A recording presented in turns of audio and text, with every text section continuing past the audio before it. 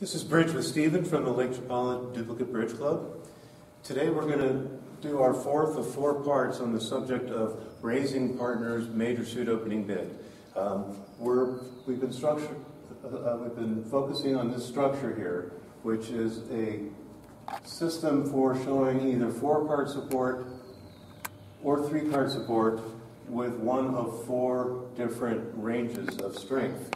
If you learned bridge a few decades ago, maybe in the Gorin era, you only learned 3 bids for raising partners major: a minimal raise, a limit raise, and with game forcing strength, we had another way to bid. We only had one way to show support, 3 cards or more, and we only showed 3 ranges. Today, we make a distinction between 3 and 4 card support, and we've broken the minimal range from 6 to 9 into 2 parts, 6 to 7 and 8 to 9. And I want to emphasize too that not everybody plays this way. I play with a variety of partners, and some of them just simply don't want to use this.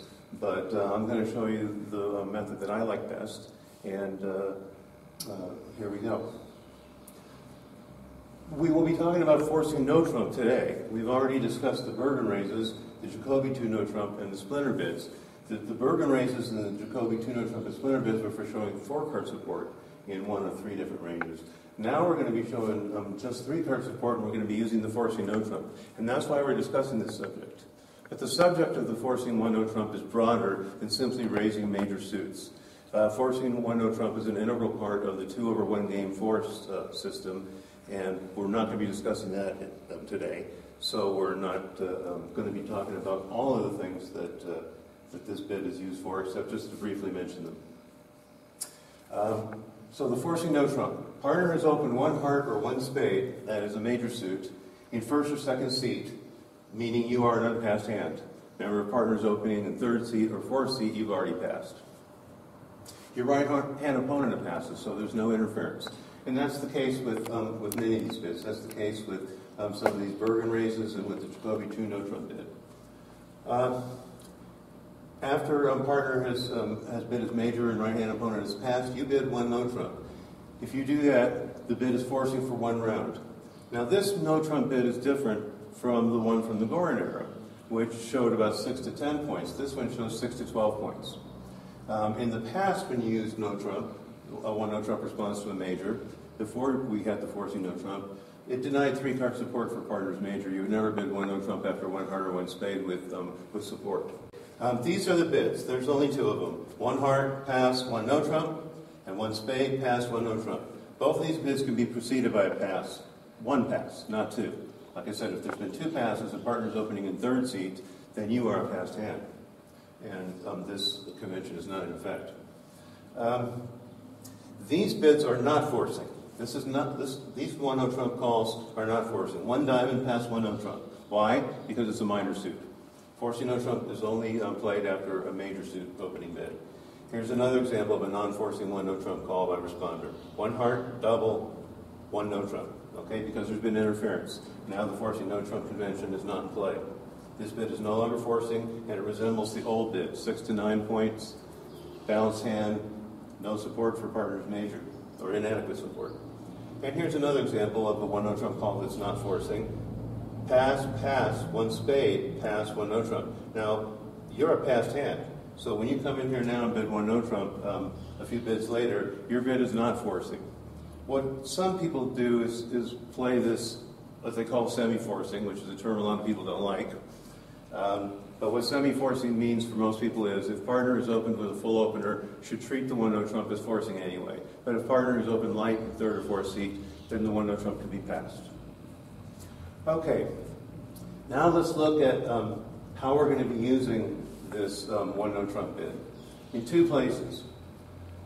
As I said before, in the old days, 1 spade, 2 spades showed about 6 to 9 points. We're now going to break that into 2 parts, 6 to 7 points and 8 to 9 points.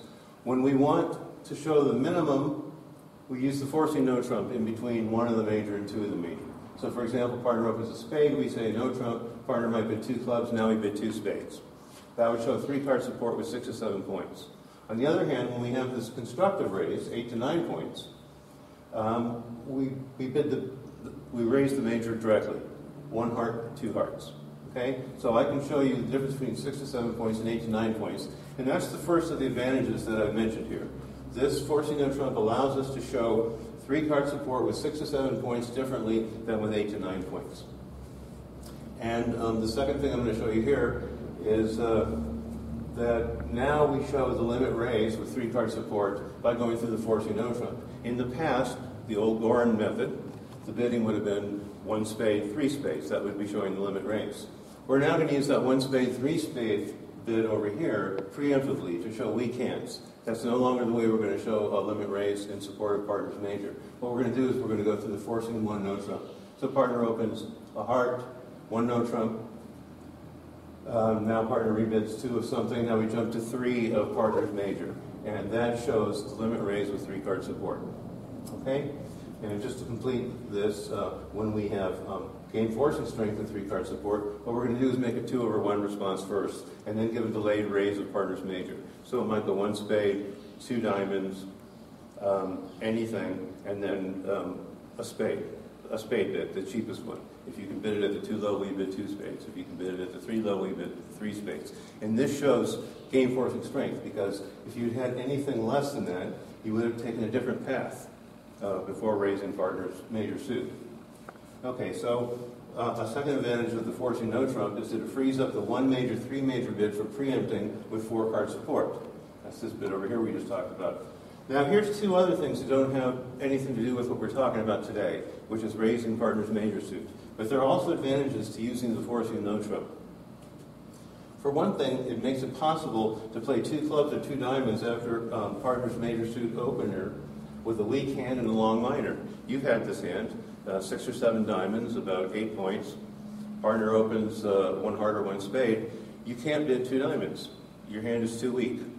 Furthermore, that would be a forcing bid, and you would not get to play there. The partner would be expected to bid again. But with the forcing no trump, the bidding could go something like 1 no trump, 1 spade, 1 no trump, 2 clubs, 2 diamonds. That's no longer forcing, and it doesn't show the 10 or 11 plus points that bid showed in the Gorin system. It could show a weak hand with a long minor. And then finally, forcing 1 no trump is an integral part of the 2/1 game force system. You can't play that convention without the forcing no trump. But once again, that's not what we're talking about here. Okay, let's look at opener's first rebid. When I say 13 to 15 minimum, this is just a rough guideline. You might write 12 to 14 there. You might write 12 to 15 there. You might make a bad 15 a minimum and a good 15 an intermediate strength hand in your mind, however you see it. But when you consider your 1 level suit, major suit opening bids, we generally divide them into 3 categories: minimum, intermediate, and maximum.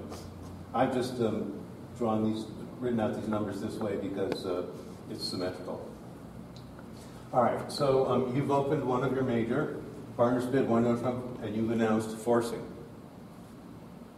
You can either rebid a 6 plus card major at the 2 level, if you have one. If you've opened 1 spade and you have 4 hearts, you can now bid 2 hearts. Or if you can't do either of these, you bid your longer minor, and it might be a 3-card suit. Partner needs to keep that in mind. The 1 no trump responder needs to keep that in mind, that when opener rebids a minor, it might be short. Okay, with an intermediate strength hand, you can jump rebid a 6-card major. So 1 spade, 1 no trump, 3 spades. Or, as with the minimum, you can bid 2 hearts with 4 if you open 1 spade. You can raise partner's 1 no trump to 2 no trump as an invitation. You can reverse the 2 spades if you have 4 of them if you've opened 1 heart. So if the bidding's gone 1 heart, 1 no trump, 2 spades, that shows at least an intermediate strength hand. And failing all of these, if you can't do any of these things, bid your longer minor. One thing I want you to notice as we go down this list is some things are the same in 2 of these categories. They're written the same. When we rebid a 6-card major with a minimum, we don't jump. But when we have an intermediate strength hand, we're going to jump. So we can tell the difference between this and this. But this bid 2 hearts with 4 if you open 1 spade occurs in both of these categories. So if the bidding goes 1 spade, 1 no trump, 2 hearts, I'm showing a range of 13 to 18. I could have this range or this range. And that becomes relevant when you have, let's say, a 6-4 hand, and you have a 6-card major and a 4-card side suit, other suit, and you're trying to decide on your rebid whether to rebid your major or to show your second suit. If you have an intermediate strength hand, for example, you might want to rebid your major because you will get to jump and be able to show a narrower range. Whereas if you just simply bid your second suit, whether that's hearts or your longer minor, you're going to be showing a much bigger range. So that would be something to think about when making that decision. And then with the maximal hand, once again, we can jump rebid a 6+ card major if we have one. So that bid shows between 16 and 21. We can jump to 3 no trump, so the bidding might go something like 1 spade, 1 no trump, 3 no trump with this maximal hand. Once again, reverse to 2 spades with 4 after 1 heart. So that bid shows 16 to 21 because it's here and it's here. And then the last option is to jump shift. So we make a bid like 1 spade, 1 no trump, and then 3 clubs, diamonds, or hearts. And that shows a narrow range, 19 to 21, and a maximum. So this is a bid that falls in only one category. This is a bid that falls in only one category. These 2 bids fall into 2 categories. This bid falls into 1 category. This bid falls into 1 category. This bid falls into 2 categories. So this is a nice menu of bids to have in your mind and to recognize the range of partners a hand. Now let's look at responders rebid. This is divided into 2 categories, just a minimum and a maximum. This is the old range of the 1 no trump bid before it was forcing. This is the extra strength that we've added to it when making it go from 6 to 10 up to 6 to 12.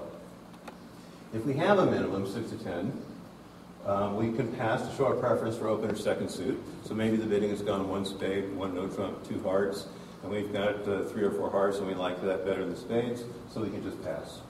Or we can correct it to a partner's major with either 6 to 7 points and 3-card strength, or 6 to 9 points and 2 in support. This is not everybody plays this way.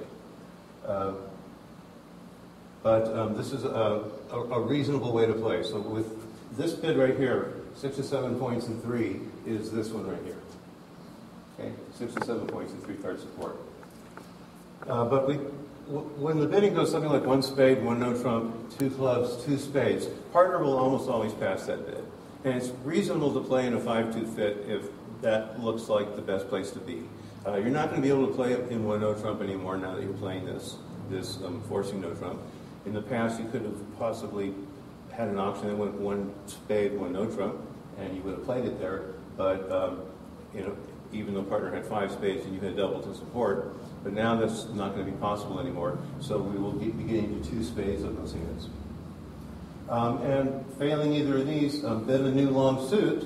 That's this bid right here. As I said, this convention makes it possible to play 2 clubs or 2 diamonds after a major suit opener with a weak hand, but you could also play 2 hearts there.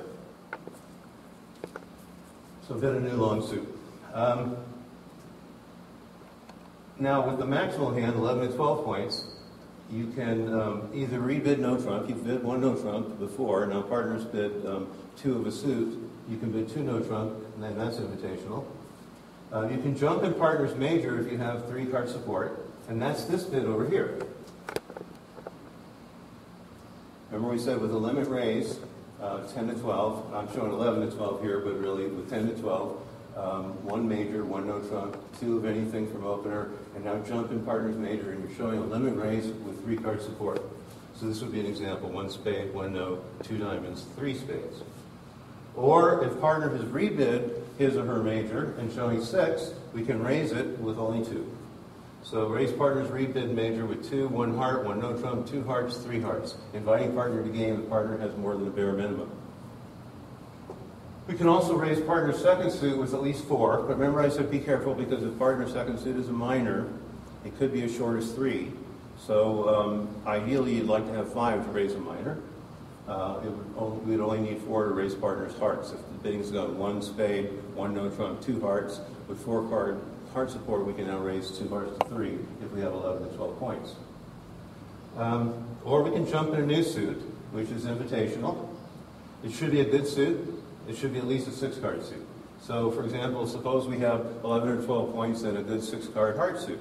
We weren't quite good enough to bid 2 hearts over 1 spade, so we went 1 spade, 1 no trump. Now partners bid 2 clubs, and we show our invitational hand by jumping to 3 hearts. If we had only bid 2 hearts, that would be this bid here, and it would only be showing 6 to 10. Okay, that's all for today.